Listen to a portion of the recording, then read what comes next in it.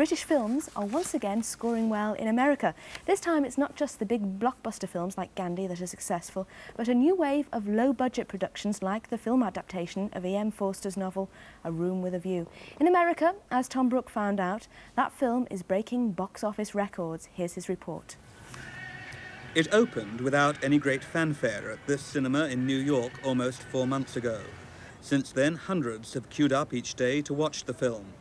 By last week, box office takings had passed the $1 million mark, making A Room with a View the fastest grossing film in this particular cinema's history. It's not only in New York that the film is doing well. In specialized cinemas across the country, it's breaking records everywhere.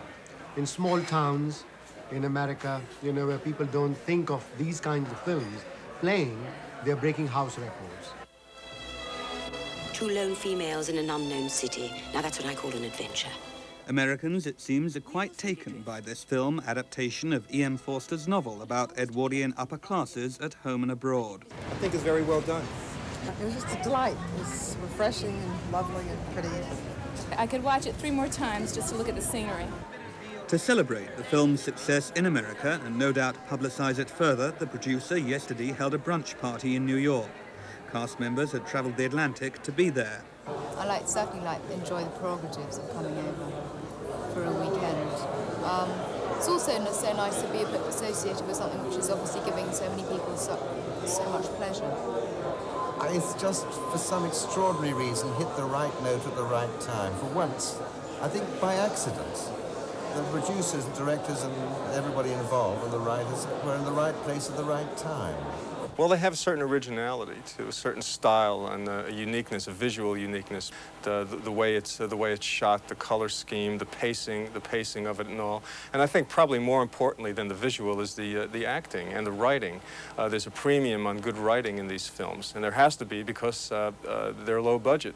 These films, in a way, prove that you don't have to have a very large amount of money to produce quality films, don't they? Absolutely, absolutely. You need a good book, number one, you've got a good director and a good cast, and that's all you need, really. If you stick to what you are good at, you'll always be successful. I mean, look at all the films that have been successful from England.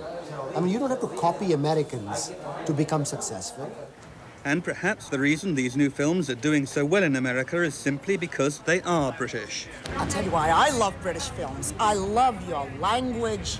I love your expression. The way you speak, the language, of course, is the same as the English that we speak here in America, except for your accent. I can listen to you people speak as well as if I were going to a symphony. And it's because of support like that that A Room with a View is expected to gross a whopping £15 million at the American box office.